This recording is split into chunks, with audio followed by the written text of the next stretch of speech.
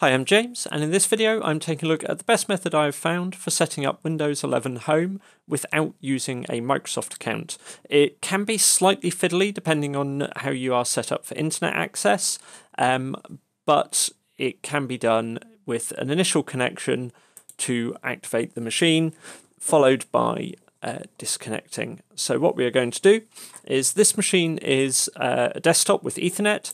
If you are on a laptop with wireless, then obviously you can do that as well. We're going to run through the initial steps, and what you'll see here is we have it asking for an internet connection, and it will not allow us to continue. Now this would be offering wireless networks if we had those available to us. As it is, I'm going to plug in the Ethernet connection. And once this detects the internet access, it should allow us to continue. Now this will check for updates and get ready, and at this point it should ask us to sign into our Microsoft account. With Windows 11 Pro you can continue with a local account, however Home typically requests that you set up a Microsoft account. Once you've done this, you can create additional local users. You can even delete your Microsoft account, but during this initial setup it does try and sort of strong arm you into using one. But if you do not want to do that, what we'll do is we'll allow it to take these updates.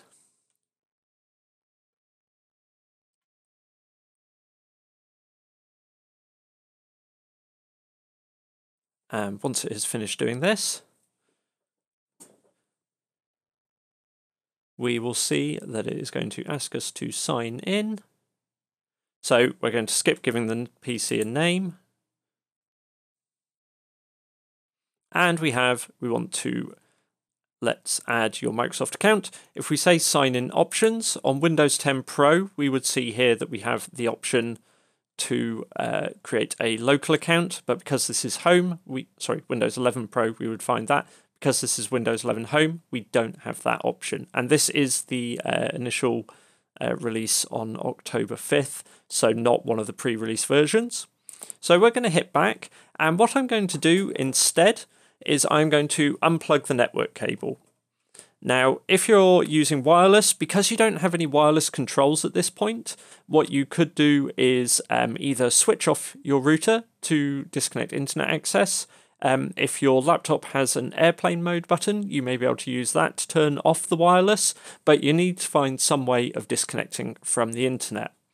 So, with the machine disconnected from the internet, we're going to say no account, create one.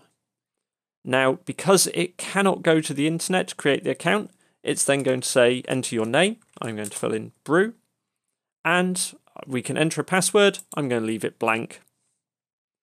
And easy as that, we have now skipped past the requirement to create a Microsoft account. Clicking through there very quickly. And final setup will just take place. So like I say, this can be a little bit awkward if you're running this on a laptop and you're connected wireless. Just in terms of getting away, it may be physically just move the laptop out of range of your wireless network, or switch off the router that's providing you internet access. Anything just to break the internet connection while Windows isn't really offering you it.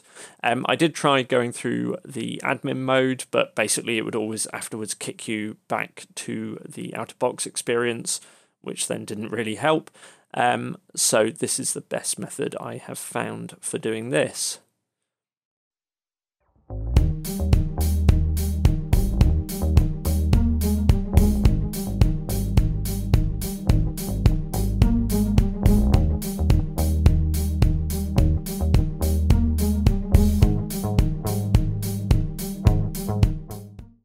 So with the system now going to the desktop, and you will see we are not connected to the internet currently, but if we go into settings, we have our account, Brew. It is a local admin account. If we look at family and other users, we have no other users. We can create a new account, and that will create us a local account because we are not connected to the internet.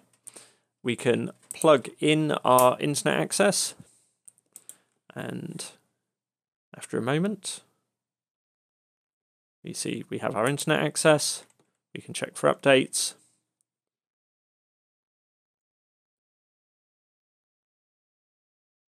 And that will bring in our display driver and other things because this is a completely clean install.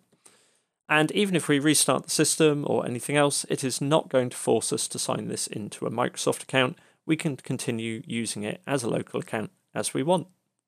I hope you found this video helpful. Do let me know in the comments if it has worked for you. Hit like if it has as well, and hit subscribe if you'd like to see more videos as we post them.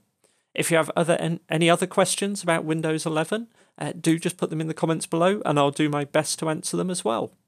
Thanks for watching.